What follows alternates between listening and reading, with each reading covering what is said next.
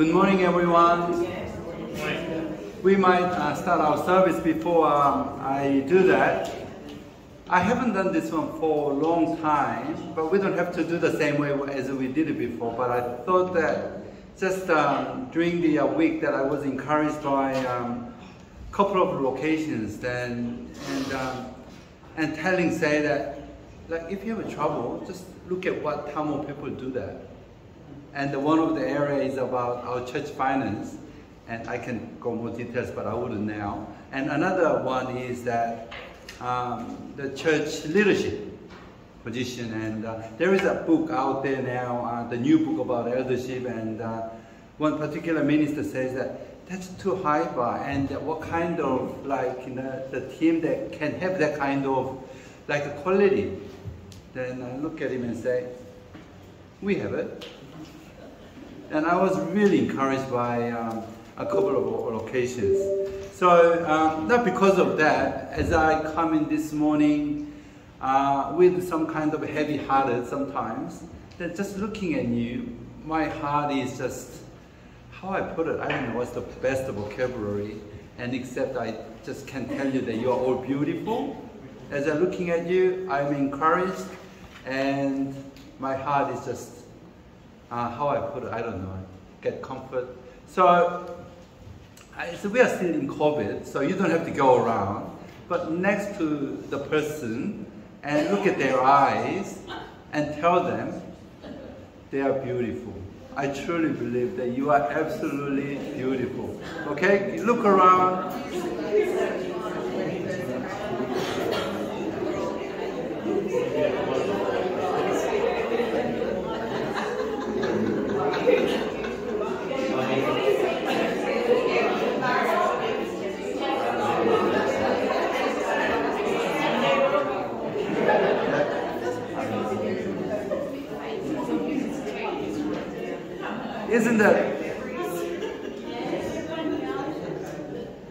Isn't that great that we love each other? We know that we are broken people in this broken world, but through Jesus, we can tell each other that you are beautiful.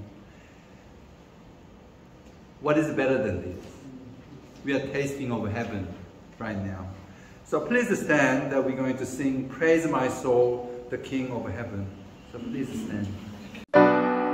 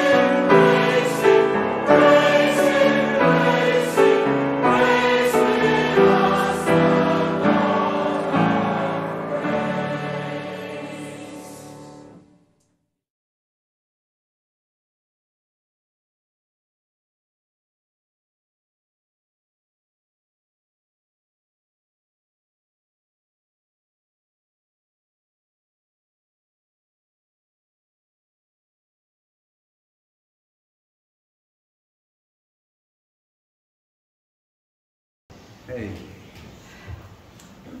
The introductory reading for today's service is from Philippians 1. One of the reasons why I chose this passage is when my brain is just mucked up and I can't think of that something clearly, what I do is I normally choose a book, and it happened to be always Philippians.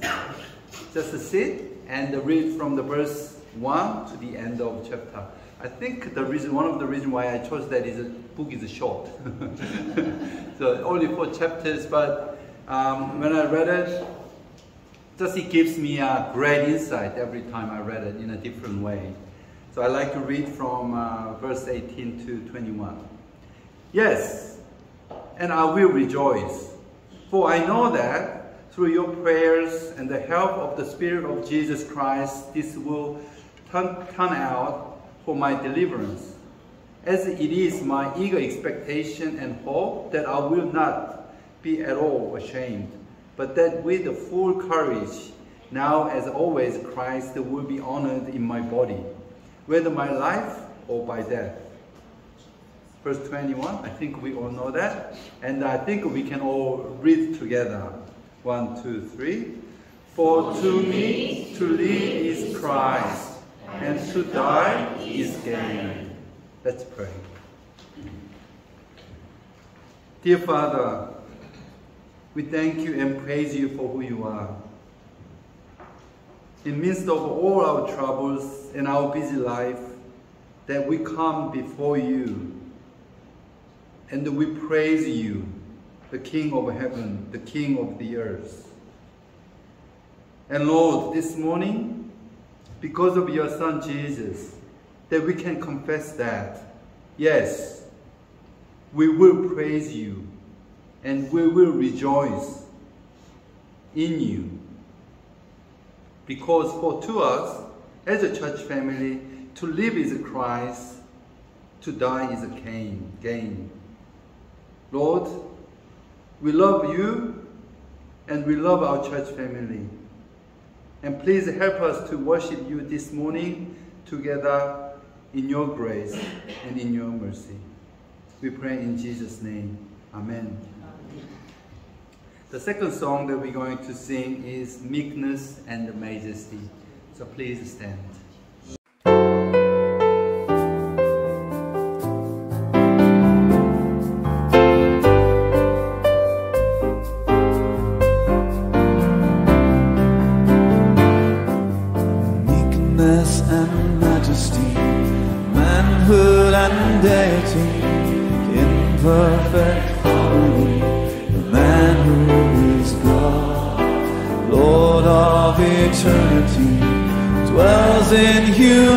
Kneels in humility and washes our feet. Oh, what a mystery, meekness and majesty. Bow down and worship, for this is your God. This is your God.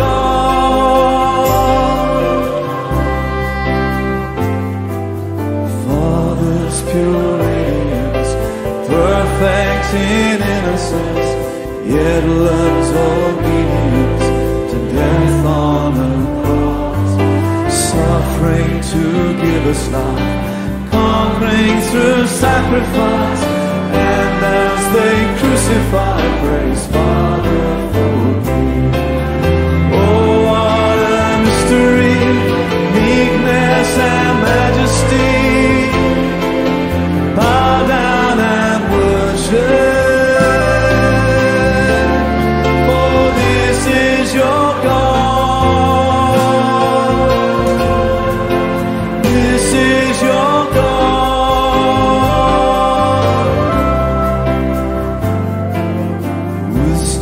Unsearchable, God the invisible, love indestructible, and frailty agree.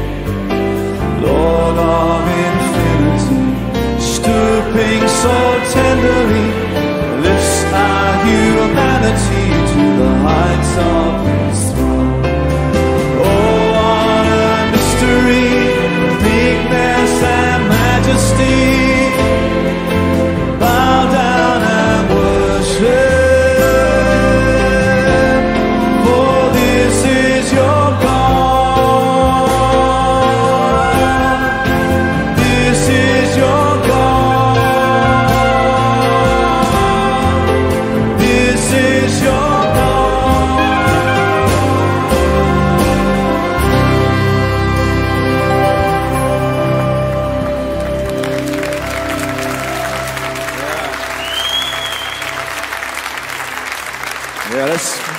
Let's give that applause loud and strong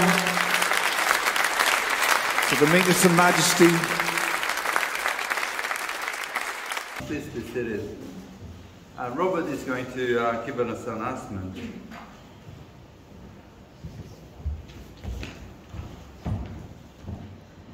Okay, I'm seeing how many people I can be this morning. I'm John at the moment. Announcements are fairly normal week, as in Wednesday with Wellbeing Wednesday, Friday prayer meeting, TPK, etc. Ladies, please don't forget the morning tea coming up only a few weeks away with Karen Flanagan. Will be well worth attending. As you will notice in the bulletin, Joshua, Cindy and family are heading back to South Korea, hopefully this Tuesday, to spend time with Cindy's family, with her father and his illness and so forth. So please keep them in prayer over that time, that all the arrangements will fall into place and everything that needs to happen will happen. And also for the elders during that time as we pick up preaching responsibilities and other bits and pieces. Picton High prayer points, I would strongly commend those to you. Margaret does an amazing work at Picton High. She has such respect of the staff and the students and the families. So please be continuing to pray through the different points that Margaret's shared with us on the back there.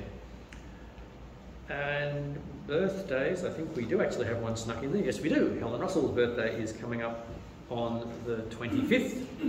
So let's have a word of prayer for Helen.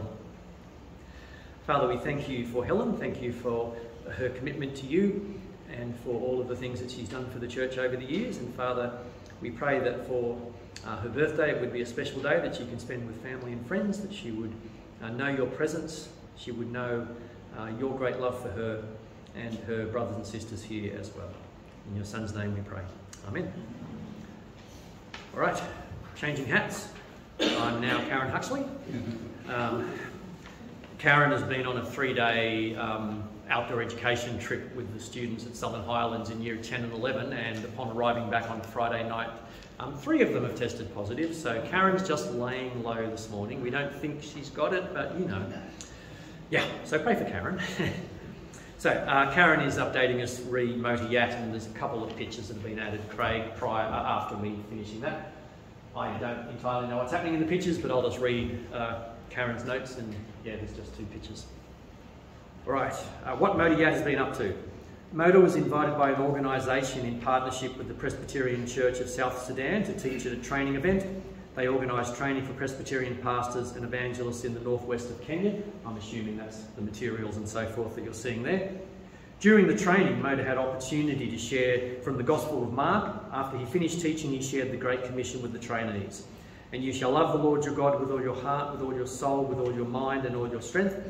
The second is this, you shall love your neighbour as yourself. There is no commandment greater than this. I said Great Commission, I mean Great Commandment, sorry. As Motor told them, there is such a great reminder. A Christian should express their love for God by loving others. This is fundamental of how believers should live out their lives. A challenge during the training event was that the evangelists and pastors came from different tribes. Many also had families who were mistreated by other tribes. So telling them to love your neighbour was very crucial to their perspective. Motor also shared with them that we can't do this on our own, but the Spirit of the living God will do that in us. Sometimes loving people is not easy, but we learn through the ministry of Jesus, who loves both Jews and Gentiles. He loves people with no partiality. Such a great reminder.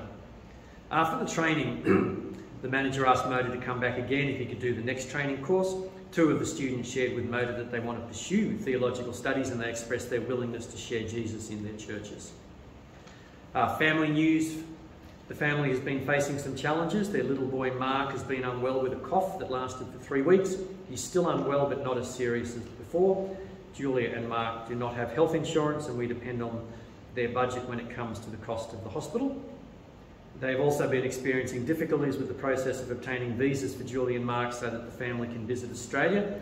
This is because Motor is missing some of his own paperwork. One option is for Motor to go to Australia by himself without Julia and Mark to speed up the process. He would like to reach Australia with his family, but the problem is the visa issue. So some prayer and praise points. They give thanks to God for little Mark. They thank God for the opportunity, for the support that's been given to them spiritually and financially, and for the messages that God has provided to Motor during the teaching. Some prayer requests for Mark, that he'll be completely healed, for God to provide a good outcome for the visa situation, for the home assignment when they're back in Australia, for reconciliation between Eastern Upper Nile, the group with the government side, and the other side, the rebel side in refugee camps, that the divided body of Christ will be united as one, and Eastern Upper Nile will come together like they were before the war.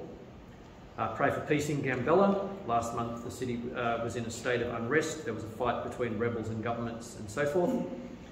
Pray for the election in Kenya, that it will be peaceful, and pray for peace in South Sudan, as the peace there is still very fragile. So there's some things to pray for there. Let's pray for Mota and his ministry. Father, we give you thanks for the work that Mota is doing around that region. Father, we pray for his ongoing safety in areas that are just constantly divided by conflict and war. Father, watch over him and Julia and Mark. Father, thank you for the successful time he spent with these other ministers and church leaders, and thank you for their willingness, indeed their desire to go back to their churches to share your word. And we pray for those that are looking to undertake theological training, that you will open the doors for that to happen, and that will be a further extension of your kingdom there. Father, we pray that you would heal Mark, that he would get over this cough that's been ongoing and return to good health. We pray for the visa situation, that would be able to be resolved, and that Mota, Julia and Mark can come back to Australia, and that would be a very profitable time, a refreshing time for them as they step into that environment. And Father, just for the unrest that's been mentioned in so many parts of the country and the countries around, we do pray for your peace. Father, that you would just bring a real peace, that this war would cease, that there would be a settled time, and particularly amongst the Christians in varying tribes and varying factions, that they would be united for the purpose of serving you in that country. In your Son's name we pray. Amen.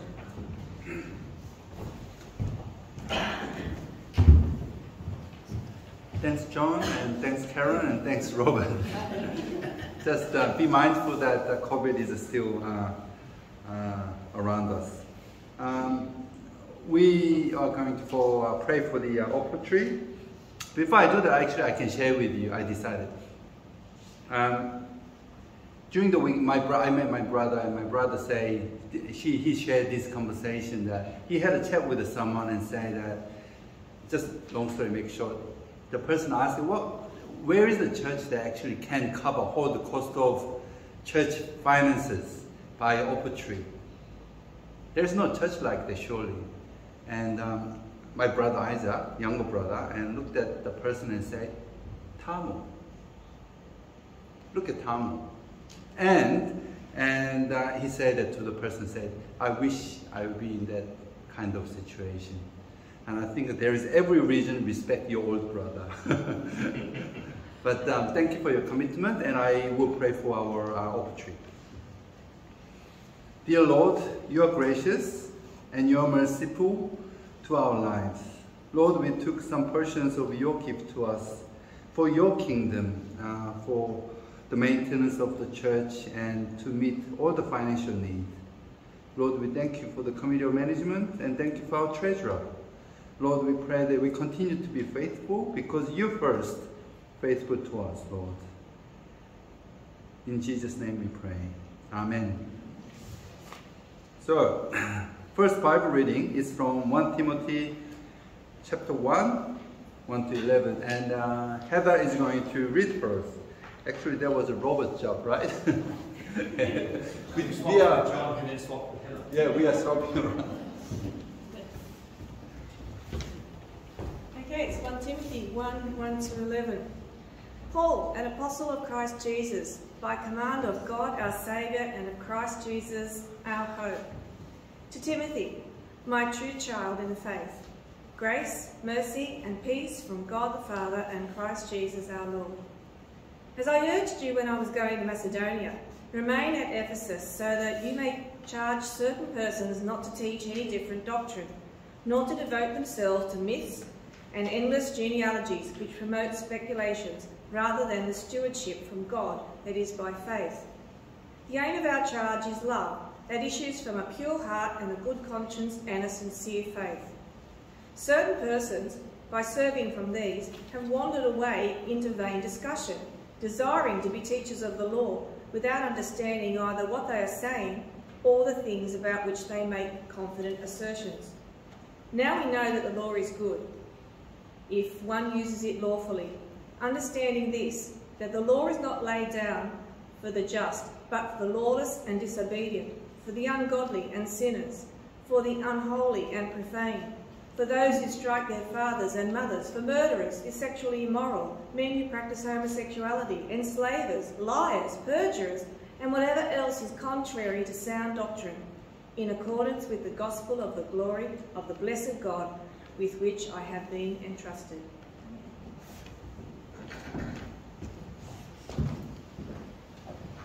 Thanks, Heather. The third song that we're going to sing is Tear Out My Soul. So please stand.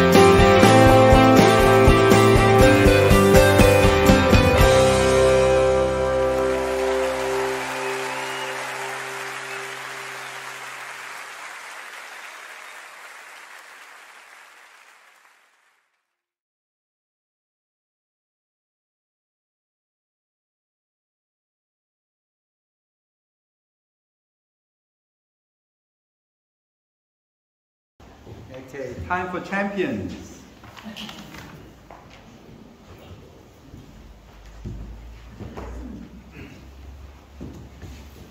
Wow, we've got a queue this morning. That's fantastic. Queue and queue. How have the songs been great so far? I've really enjoyed them. They've been really, really good. Okay, so I have a video to show you. Who's in charge? He is just the best. Nobody else even comes close.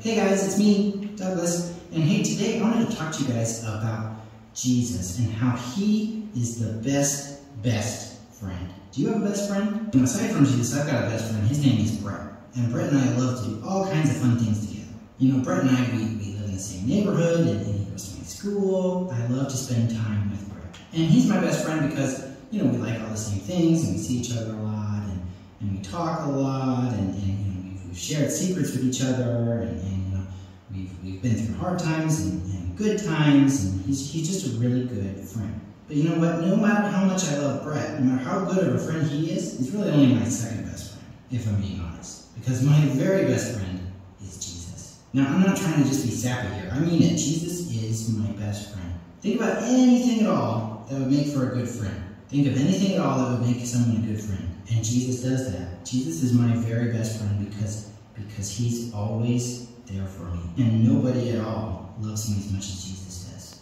Not even my parents love me as much as Jesus does. Jesus loved me so much that he came to earth as a person. You know, he's God, but he decided to come to the earth as a human. But you know, as much as I love Brett, he's really only my second best friend. My very best friend is Jesus. And he wants to be your best friend too. Let me tell you a little bit why Jesus is the best friend. First of all, he's always there. No matter where you are, Jesus is there too. You can't go anywhere without Jesus being there. He's going to stick with you through thick and thin, and he's never going to abandon you. He's always there to talk, he's always there to listen, he's always there to comfort you when times are hard. And he's right there with you when times are good too. And you know what? There is no one in the entire universe who loves you as much as Jesus does. Not even your parents can love you as much as God loves you. Jesus loves you so much that he came to earth as a person. You know, he's God. He could have just stayed up in heaven being God all the time, you know, it was awesome, but he decided to come to earth as a little baby and have all the same problems that you have, problems he didn't have in heaven, and he came to earth so that he could die for your sins. The Bible says that greater love has no man than this, than he who lays his life down for his friends. And Jesus didn't die for you because you're awesome. You are pretty awesome, but you know what? If we're being honest with ourselves, I'm not awesome all the time, and neither are you. Sometimes I can be pretty terrible, and the truth is that so can you. But the Bible says that even though you're a sinner, Jesus died for you because he loves you. He loves you no matter what. Now that is a great friend. Sometimes our friends here on earth can let us down, even a best friend, but Jesus will never let you down. And he wants to spend an eternity with you. So I have two different challenges today. One of them is for people who don't know Jesus yet. If you would like to know Jesus, the God who wants to be your best friend, wants you to go and find a pastor or maybe a Sunday school teacher or your parents or grandparents or somebody that you know who is friends with Jesus Christ, and ask them how you can be friends with Jesus, how you can accept the free gift that he has given to you. And my other challenge is that if you are a Christian, if you are friends with Jesus Christ, call him up. You know, not on the phone, but I want you to pray. I want you to spend time with your best friend. He is not far away, and he would love to hear from you. And he would love to spend time with you just like a best friend would, because Jesus is the very best friend.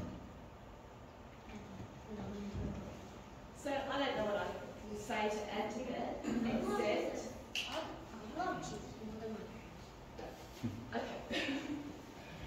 Jesus is the best friend you could ever have. And I want you to always remember that. He will never let you down, and he will never let you go. You might have other friends that will let you down, but he will never ever let you down. And it doesn't matter how old you are, whether you're 5 or 6 or 105, he will still be your very best friend. And he wants you to talk to him. So let's talk to him. Dear Father, we do thank you for Jesus. We do thank you that he is the best friend you could ever had. And please help us to talk to him and to trust him and to always go to him when we are in need, because he is the one who will always help us, will always be with us. And I pray for each of these children today that they'll always remember that Jesus is their best friend. Okay, so let's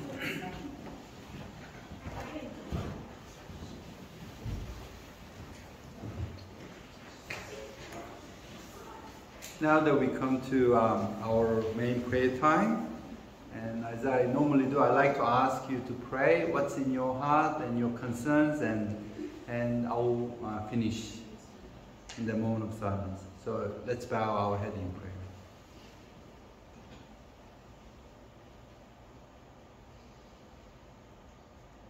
Heavenly Father, we just thank you and praise you that you are such an awesome God, and Father, that you always keep your promises. We thank you, Lord God, that you promised that you'd provide what we need, and that's what you've always done. And Father, we confess that we know we are sinful people, and so often, Father, you fall short of what you call us to be. But we just thank you, Father, that you continue to forgive us. And just that reminder in the video about Moby Yat, Lord, how hard it would be for those people to forgive. And we find it hard too, Lord. But we've got to remember what you said. You said in your word that we don't forgive, you won't forgive. So help us, Father, to forgive in the strength that you give to us. And Father, we just pray for Joshua and Cindy and the family at this time. Lord, just keep them safe, Lord, and watch over them. In Jesus' name, amen. Heavenly Father, I just bring to you this morning a beautiful couple, Elspeth and Nick from Beecroft Presbyterian. Nick is battling melanoma, Lord, and it's been a very hard journey for him, but he is one of your children, Lord, and we just pray that you will continue to watch over him and be with him during his treatments. And we just pray this in Jesus' name. Amen. Heavenly Father, I thank you for your mercy and your faithfulness. I thank you that you've been watching over my sister.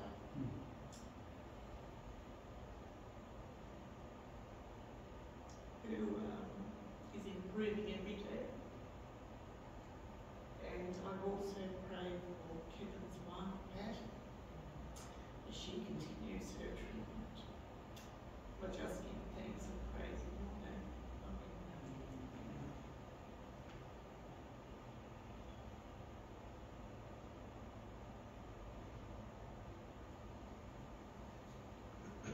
Lord God, we thank you that you have given us your word, a good and faithful message and truthful to us all. We thank you, Lord, that the children here this morning are open to and are keen to hear from your word. We also pray for not only the children in Sunday school this morning, but those kids in Scripture in the Wollondilly region who are hearing the Lord and making decisions. We pray for them and for the kids at Picton High and for Wollondilly Anglican, but all the kids who meet in your name. We thank you that they are free to hear the gospel. And Lord, we ask that you encourage them to grow in their faith. In Jesus' name we pray. Amen. Dear Father, thank you for the provision you give to us and the blessing you give to us.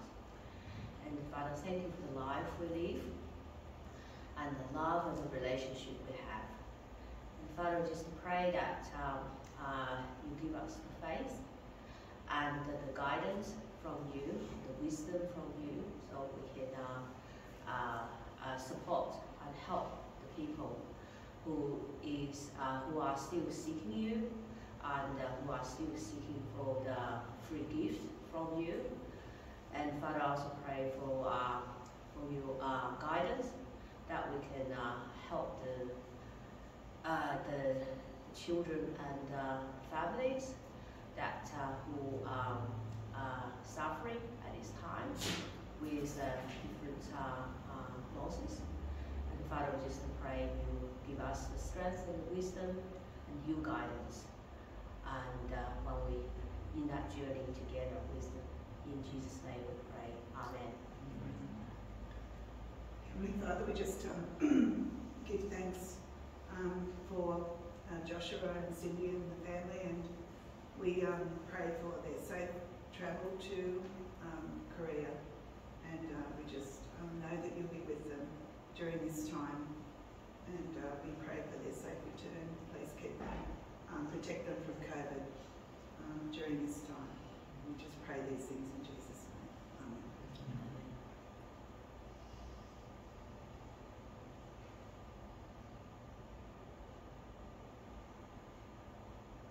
Dear Father, we bring our hearts, our prayer points, and our minds before you, Lord.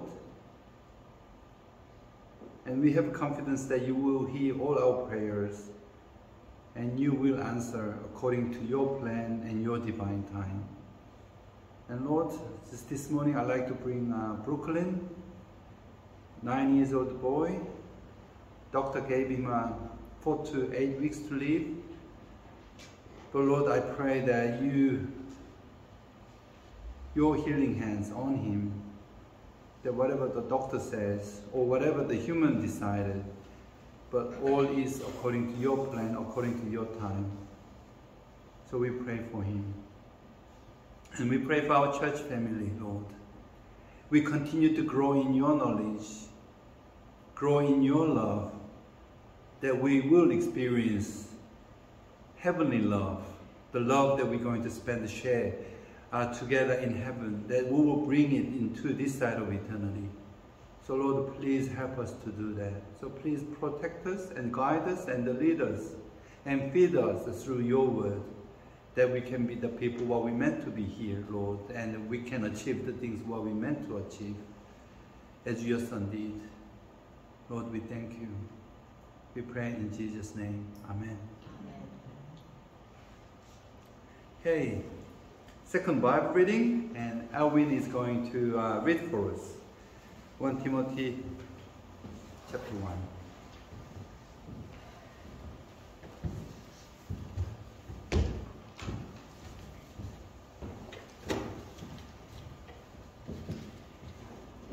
Timothy, reading on from 1 to 12 to 20. The Lord's grace to Paul. I thank Christ Jesus our Lord, who has given me strength, that he considered me faithful, appointed me to his service. Even though I was once a blasphemer and a persecutor and a violent man, I was shown mercy, because I acted in ignorance and unbelief. The grace of our Lord was poured out on me abundantly, along with the faith and love that are in Christ Jesus.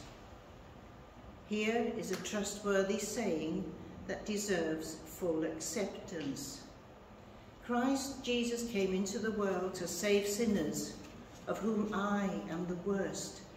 But for that very reason I was shown mercy, so that in me, the worst of sinners, Christ Jesus might display his unlimited patience as an example for those who would believe on him and receive eternal life. Now to the King eternal, immortal, invisible, the only God, be honour and glory forever and ever. Amen. Timothy, my son, I give you this instruction in keeping with the prophecies once made about you, so that by following them you may fight the good fight, holding on to faith and a good conscience.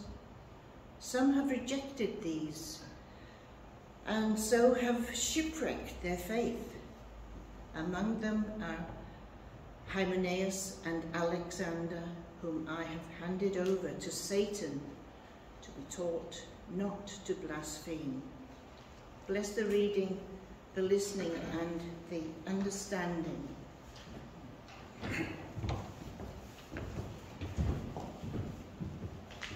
If you are Bible readers, and I encourage you what Owen did just now, come up this screen and you read it, because we are recording it. And one of my friend minister and rang me and said, can you say hello to Trish Lewis?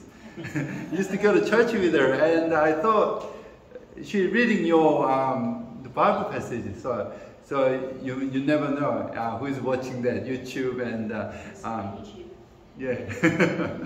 So I encourage you to come and read the scripture so the people can see it, not just only us, through the online as well. Yep. Okay, let's pray.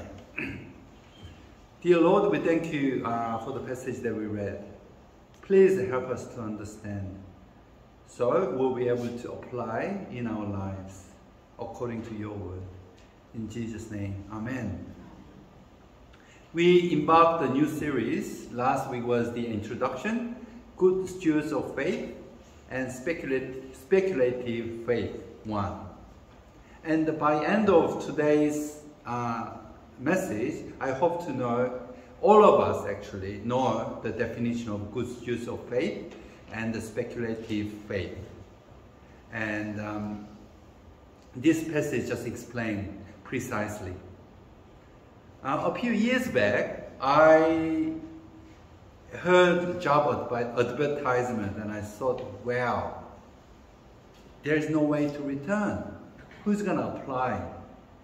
If you remember that there was a job advertisement going to the Mars. Do you remember? Mars One is just taken. It's all right. Do you remember that? And here is news about that. Yeah. Mars One has just taken another step to bring mankind where it has never stepped before. Meet the Mars 100. Just 100 candidates now remain in the competition for a seat on a one-way trip to the Red Planet. Initially, more than 200,000 applied for the Mars One astronaut selection program from all over the world.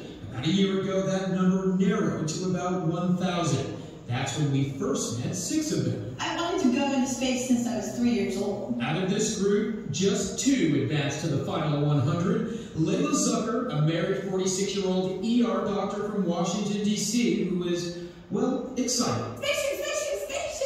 And Daniel Carey, a 53-year-old data architect from Virginia, husband and father of 2. The whole impact and possibility becomes a lot more real and sharp as the numbers get smaller. It's still a long shot, so nothing has really changed. It's still just us, the candidate. Baz Lansdorp is co-founder of the Mars One mission and has put nearly a decade of research into it. The goal, not only to get people there by 2025, but to also televise the finalists and their training. I want to really make clear that it is absolutely not our goal to make Big Brother in space. It's our goal to share the most exciting story of mankind of the 21st century in a very beautiful way with the rest of the world. Mars One partnered with Lockheed Martin, which is already building a lander to conduct experiments on the planet in 2018. However, some scientists not on board with the idea of a one-way trip and question whether Mars One will be ready for liftoff 10 years from now. I don't know that 2025 or 2030 or even 2035 are realistic, but I think it will happen.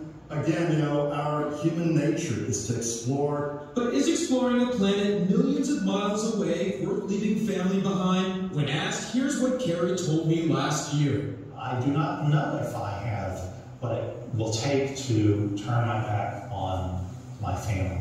But this is the only thing, you know, that would make me even think about trying. And now? I told my daughter, and she was like, I'm really conflicted because I want to support you, and on the other hand, I really don't want you to go.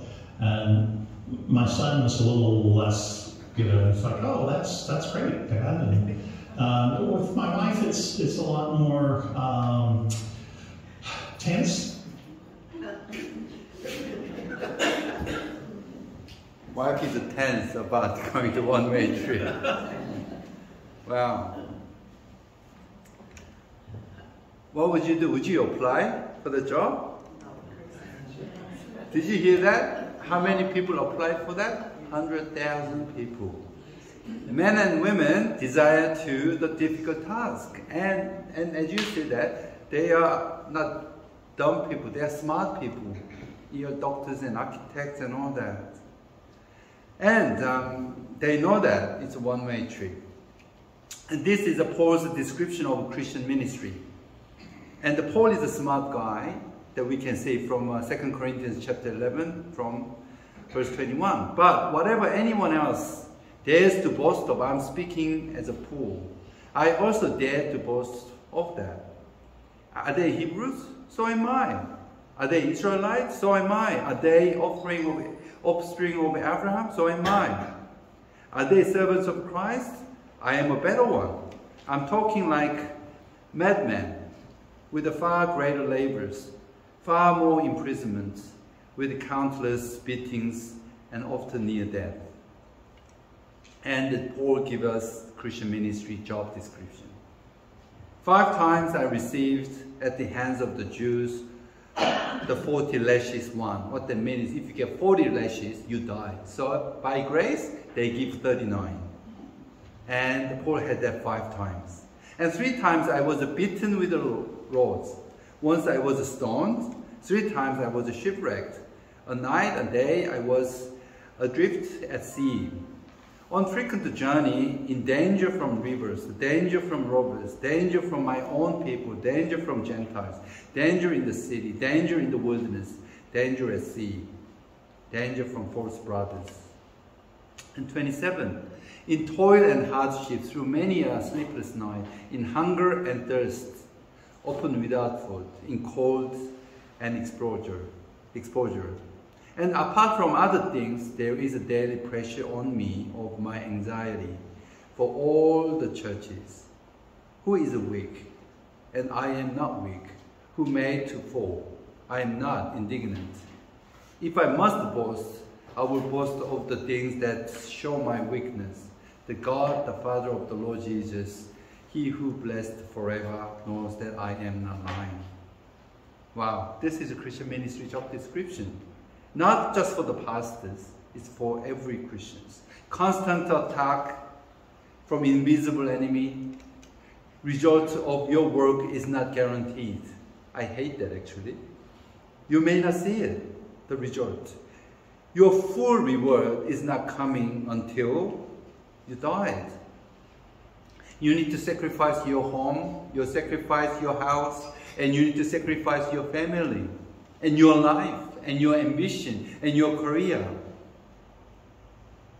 Then the question is, would you apply for that job? Timothy did, actually. Timothy. And this is why Paul gave him a big mission. The church wants a great church, the gospel church, going down the spiral. Paul wrote his personal letter to him to rebuild the church again. Do you remember that last week? About 50, the church was planted, and 60 was a great church, got all the compliments they possibly to have, and at the 90, the church is going downhill. Just one generation. As a young man, Timothy, he put his hands up to build the kingdom of God again. The rise of a false teaching in here, in today's passage. And Paul is not actually talking about heresy in here, but wrong teaching. So what is a wrong teaching? And there is a description in here from 1 Timothy 1 verse 6. Certain persons by swerving from this have wandered away into vain discussion. Vain discussion. Please keep that in mind. And verse 19. Holding faith in good conscience by rejecting this, some have made shipwrecked of their faith. So what make that? The shipwreck of faith. And verse 15, for some have already strayed after Satan. What is that? The love of money was from speculative faith. It is from chapter 6:10. The love of money is the root of all kinds of evil. And verse 20, the knowledge. Oh, Timothy, God deposit entrusted to you, avoid irrelevant babble and contradictions of what falsely called knowledge. The knowledge about the Bible can't save you. We know that, right? And it sometimes causes speculative faith without Jesus, without the gospel. Once a great loving church, now in the downward spiral. The church we saw in the book of Judges, actually. What happened to that church? How do they lose their love for God and love for each other? And this is frightening to see that. How quickly the church like Ephesus derailed like that. Big church, beautiful people. So this is my question for myself lately, think about a lot. What do we need to do to keep our church on track? When is the church no longer a church? The answer is when it loses the gospel. When it loses the love of God. That happened to many churches. Ephesian church is no longer a church. Not because they don't have knowledge about the Bible. What is the dead church? If there is no love of God, love for each other, doesn't matter whether you still existed, I call this is a dead church. No love. What are the symptoms of when you lose the gospel? You might have a still strong doctrine. You still might have a good program in the church. You might still have a big church building.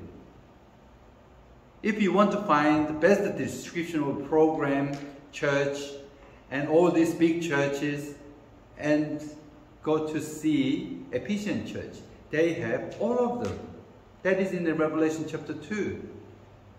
John said that, I know your works, your toil, and your patience and endurance, how you cannot bear those who are evil. And verse 3, I know you are enduring patiently and bearing of for my name's sake, you have not grown weary. You know what? They have a best discipleship program in their church, according to the biblical knowledge. That's quite amazing. In verse 2, and say this one, but have tested who call themselves apostles and are not, found them to be false. Their biblical knowledge is just great. Then what's wrong with this church? They know all about this discipleship program, and they know all about the biblical knowledge, and they can argue and debate, they can win. The answer is in verse 4. But I have this against you, that you have abandoned the love you had at first. Can you see this?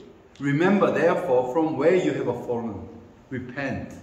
So if we don't have love, it's not just a turning around, it's a repent, matter of repentance. And do the works you did at first. If not, simply, there is no reason why you exist. Because you are not the church anymore. You are not the family of God anymore. So I will come to you and remove your lampstand from its place. Unless, what? Turn your way to God. Where? Gospel. I'm not saying that the discipleship program, all of these difficult things, is not important. Yes, they are. But they are existing for supporting us how to love God and love our brothers and sisters in Christ. They are tools for us. Can't replace the love that we have for each other. When love declines, that's the problem. So what are the mindset of false teachers? It's from verses 3 and 4. I urge you when I was going to Macedonia, remain in Ephesus so that you may charge certain persons not to teach any different doctrine, nor to devote themselves to myth and endless genealogies which promote speculations rather than stewardship from God that is by faith. So that's where my sermon title of the series comes. Good stewards of faith and the speculative faith. I want you to think about your faith actually this morning. Which of these two describe your faith? Speculation, false teachers, vain discussion, knowledge, and the love of money into myth and into genealogy. That's interesting. Talk about interesting things in the Bible. Speculative things, genealogy. Just genealogy is one of the examples is where did Cain get his wife? Have you thought about it? That can be heated discussion. Where did Cain get his wife? And the lots of stuff like that is in the Bible. Names and into people. Does it really matter actually? Does it really matter? 7 exact day of creation. You can support that has to be 7 days. It has to be the earth 4,000 years. Exact days. Or more than 7 days. And if these things are impacting you, how you love God and brothers and sisters in Christ, does it really matter for your salvation actually? arguing that and focusing on that? Would you be more godly than if you know where Cain get his wife? Does it change your Christian life? Ephesian church become more interested in speculative things in the Bible than the core of the gospel. How many doctorate from the Bible actually? That if you go to the library, how many doctoral papers there? I think thousands and the millions, probably. You can fill up whole library according to that. But without love means nothing. What actually Bible talk about? As simple as this, as easy as this, God loves us. That's why He sent only Son Jesus, died for our sins. Then what? We love our brothers and sisters in Christ. Not the way that I want to, but the way that God wants us to. Ephesian church lost love. Do you know what does that mean? They become like a dead sea. It is still the sea, but no life in it. Speculative theology equals false teaching. Just into those random, the interesting thing in the Bible. The biblical doctrine divorced from the life, from the love of God. There is no sign of love. Still powerful church. Don't get me wrong, those churches can be very powerful, can be big, and has lots of power. But thing is, they are dying. Church. And Timothy has this difficult task. He put his hands up and he says, I will do it. The leaders are moving away from the gospel and teaching something else. Metaphorically speaking, where did Cain get his wife? That's more important stuff than the gospel. When you're digging into speculative biblical knowledge, do you know what is the best area to do it? There are lots of areas, genealogies, Paul is talking about. There is an area actually you can go into it and you make the rules and the regulations and you can win over any conversation. And that is 1 Timothy chapter 1 verse 5. The aim of our charge is love that issues from a pure heart, good conscience, and a sincere faith. And verse 6, certain persons, by swerving from this, and have wandered away into vain discussion, desiring to be teachers of the law. Can you see that? Desiring to be teachers of the law, without understanding either what they are saying or the things about what they are making confident assertions. They are teachers of the Lord, but they don't know what they're talking about at the end.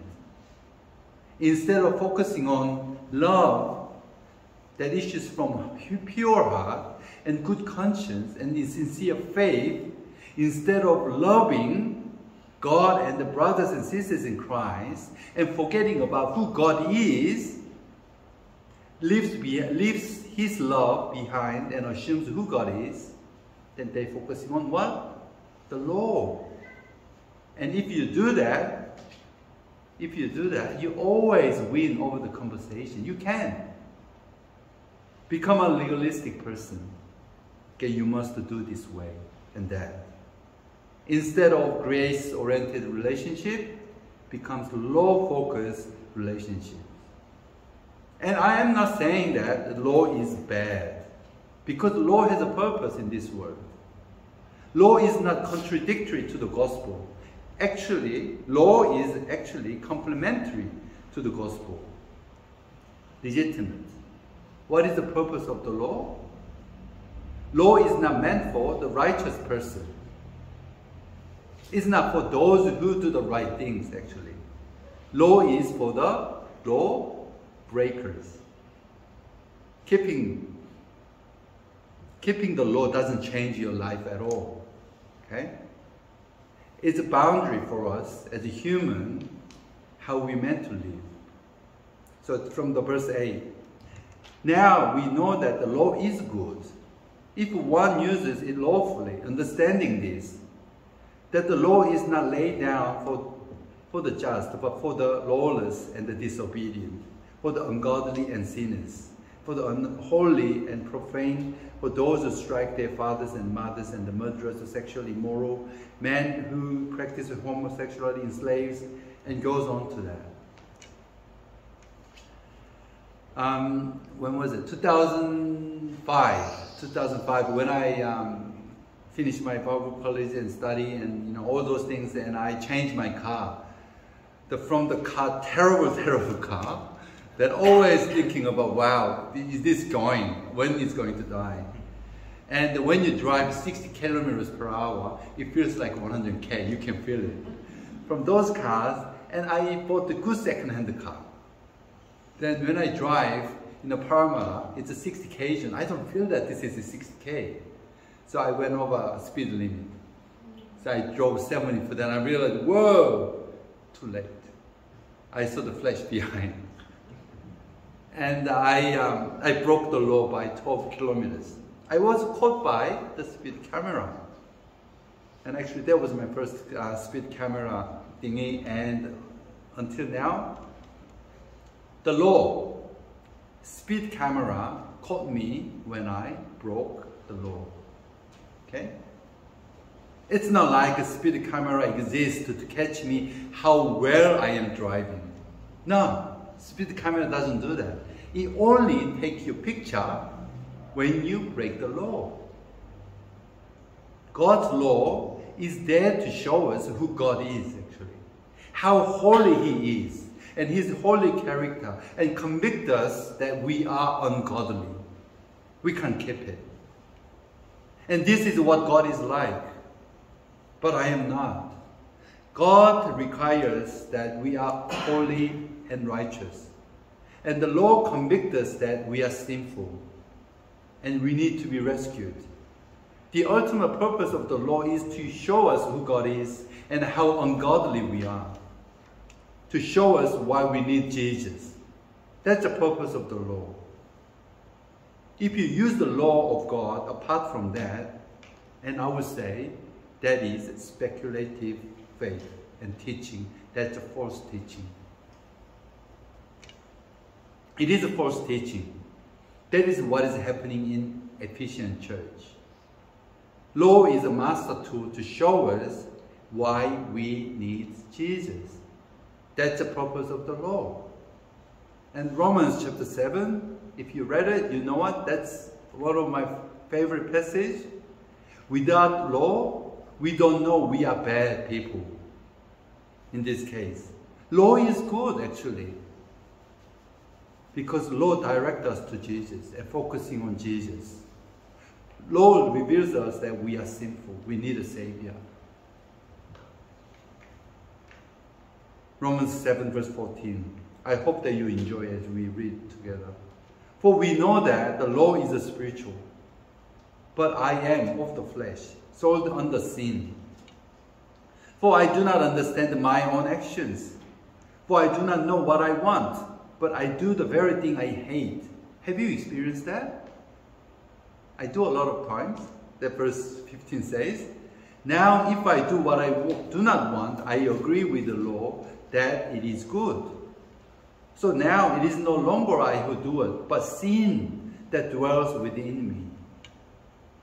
Verse 18, for I know that nothing good dwells in me, that is in my flesh. For I have the desire to do what is right, but not the ability to carry it out.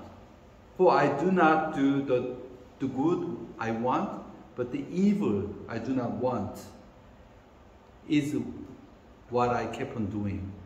Now, if I do what I do not want, it is no longer who I do it, but sin dwells within me. The law directing us to the gospel. As simple as that, as easy as that. Law without the gospel is a diagnosis without the remedy. The gospel without the law is the good news for those who don't need a savior. Law and gospel goes together, and law never to be preached instead of the gospel. And that is what is happening at church in Ephesus. when you try to win over other Christians to your point of view, please keep that in mind, that whether you are doing the right thing or not. Whether you discuss over Calvinism, whether you are talking about the public school versus Christian school, whether you are talking about the creation, whether you're talking about the genealogy, that's the case of Ephesian church. If you try to win over the conversation according to your biblical knowledge to prove that you are right, is it necessary? Whatever topic that it is. Sadly, Sydney evangelicals, we can have a very heated discussion. Then my question is it necessary? Showing off my biblical knowledge about genealogy. I mean, metaphorically speaking, as I mentioned today, the world is going downhill very fast. We're often busy with the things to win over my point of view. That's actually how we train genealogy. Are we the gospel-focused people, or are we into those kind of conversation? One of the regrets, actually, what happened at the Bible college, for me that is, I had a very heated discussion, and one person came into Bible college because that person is just into Christianity, and I remember we're talking about Calvinism, predestination, and I won. I like to win, and I won, and I believe I broke the relationship.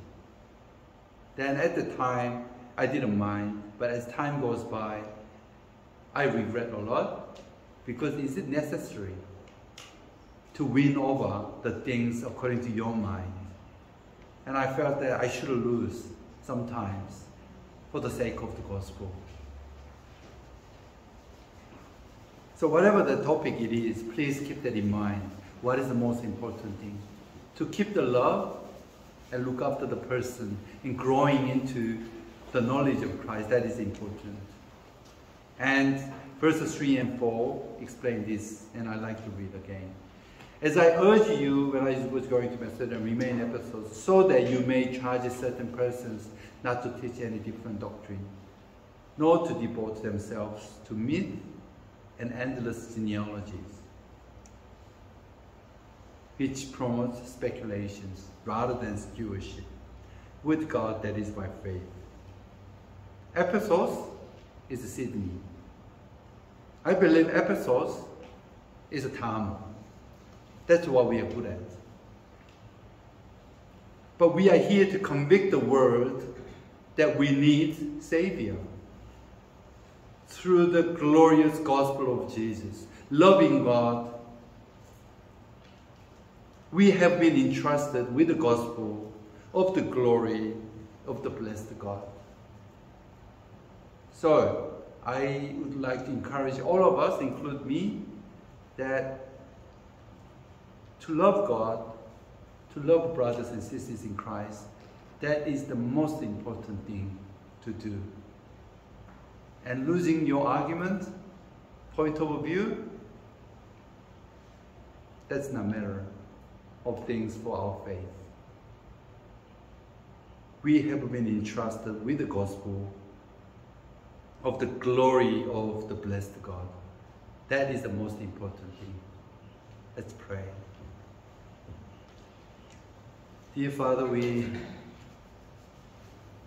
thank you and praise you for who you are. We often derailed to focus on mundane, daily, trivial things and heated discussion that I want to win.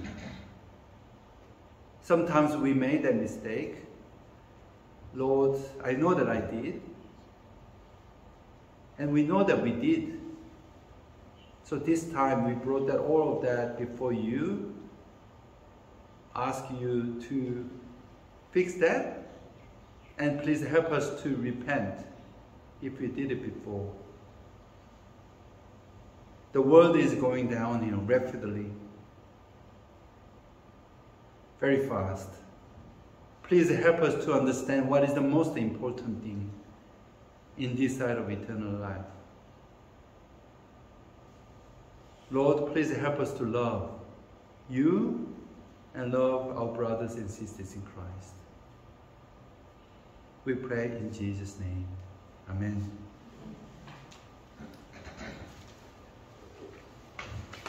We're going to sing Behold the Lamb, the communion hymn. So please stand.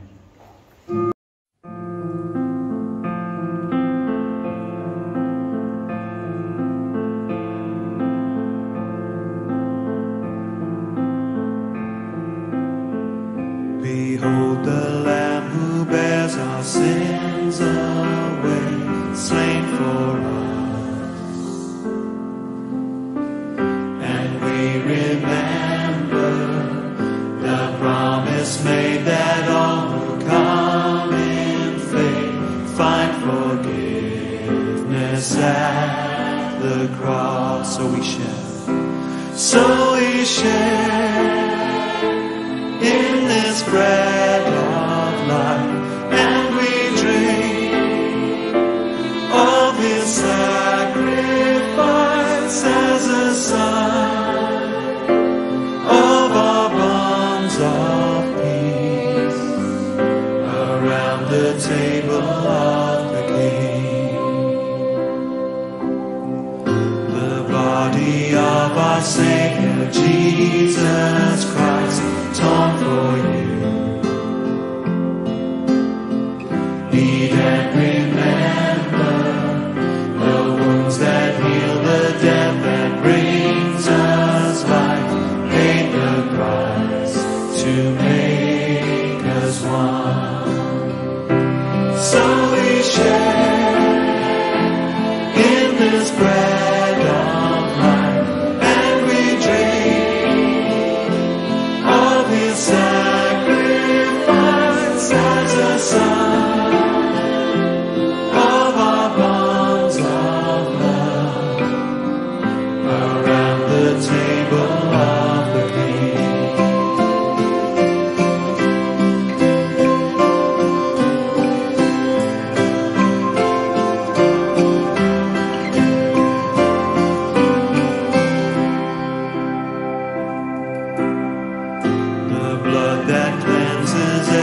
stain of sin shed for you.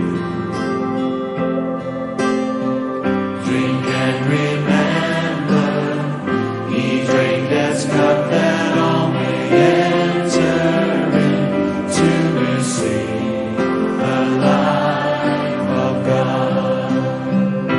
So we share in this bread of life,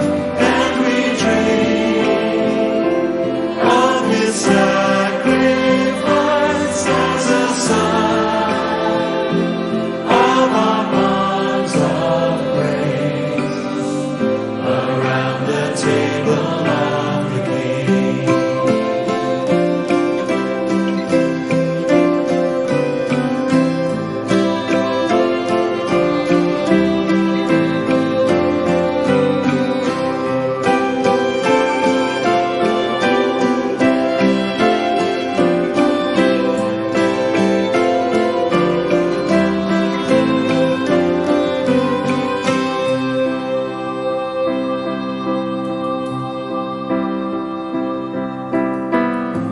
So with thankfulness and faith we rise to respond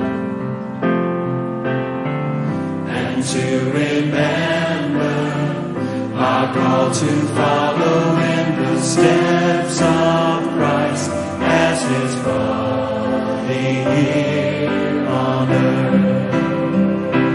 As we share in his suffering, we proclaim Christ will come again, and will join in the feast of heaven around the table of the King.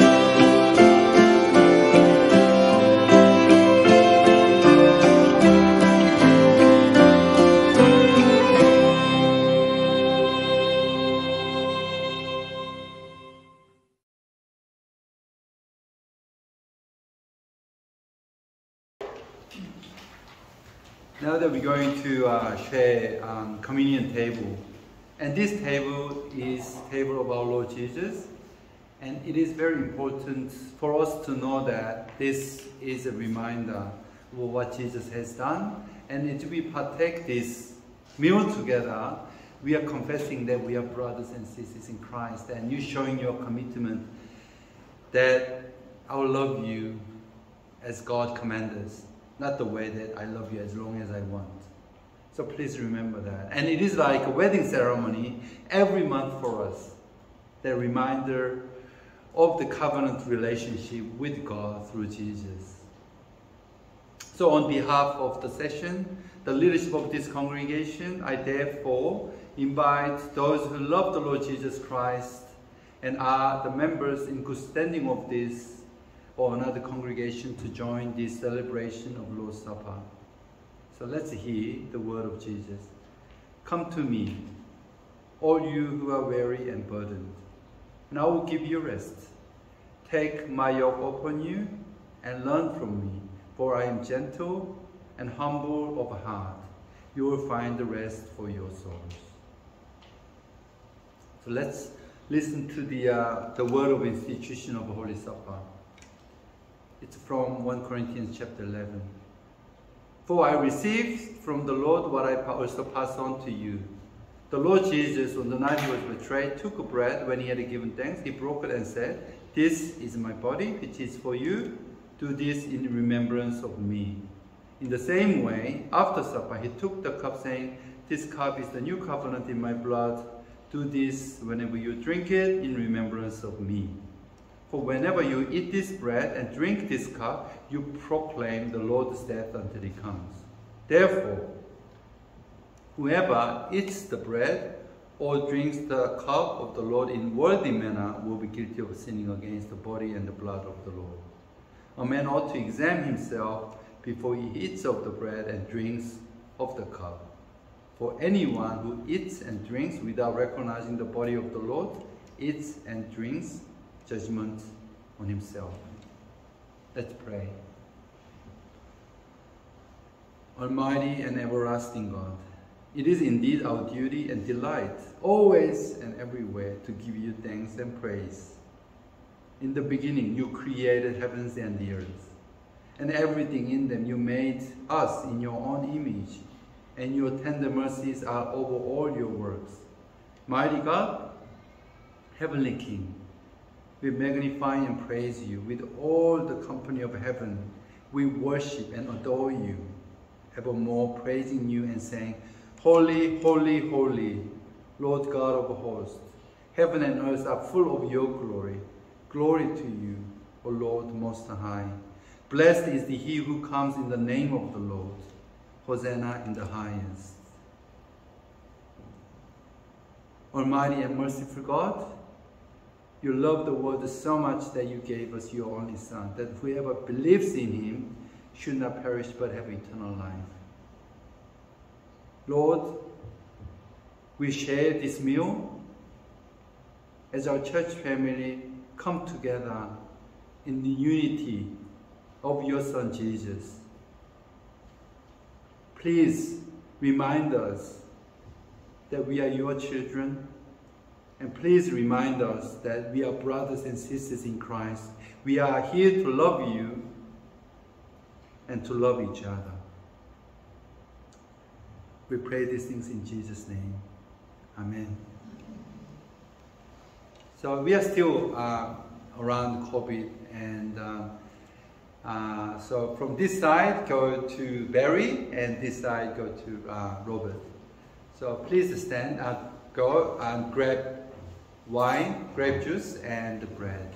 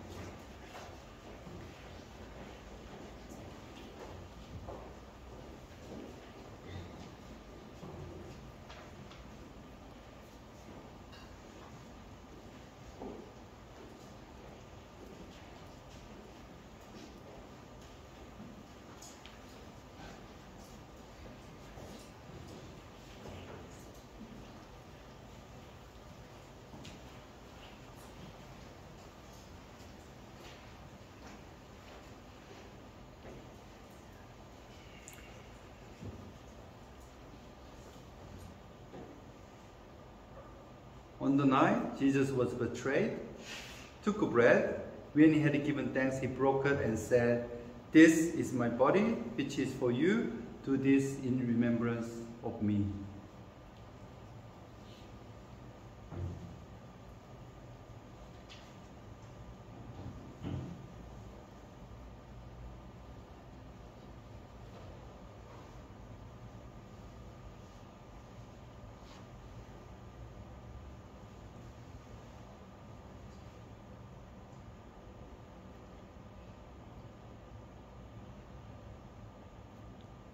In the same way, after supper, he took the cup, saying, "This cup is the new covenant in my blood. Do this whenever you drink it in remembrance of me."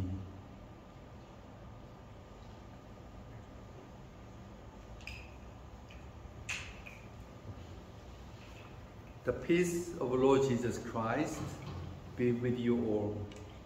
Christ has died, Christ has risen, and Christ will come again.